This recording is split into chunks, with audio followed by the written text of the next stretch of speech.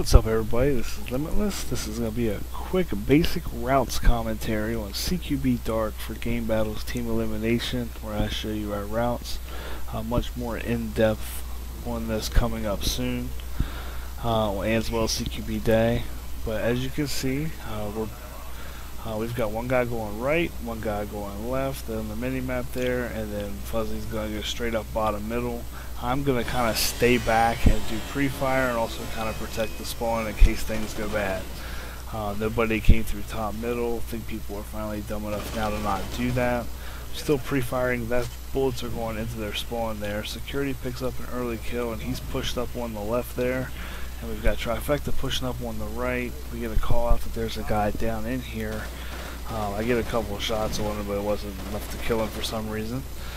But Trifecta's pushed up, and Fuzzy's giving me the okay here that bottom middle is clear, so I'm pushing through top middle. We're still only up one at this point, but we're pushing up and they're falling back into their spawn. I'm just going to put my 6X in there, and now I'm going to try to get this beneficial L trigger to get them. Now there's all three down.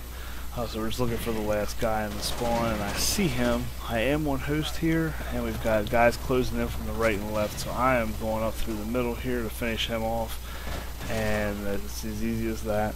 And give him a little extra because I don't like him anyway. He's corrupt admin. So hopefully y'all enjoyed the video. Like I said, plenty more coming. There's going to be an in-depth breakdown of this map as well as CQB Day coming up. Give this video a thumbs up if you like it and you like the series. Hope it was helpful, and I am out.